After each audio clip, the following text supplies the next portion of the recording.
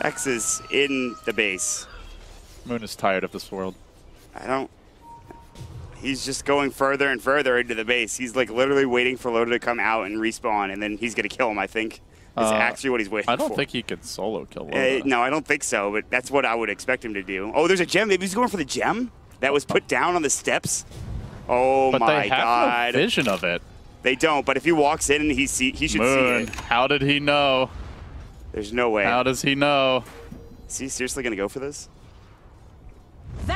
Oh my god, he's actually going to get it. Moon is actually a god. I can't believe he just did crap. that. That's insane. Never ever doubt this man. That just happened.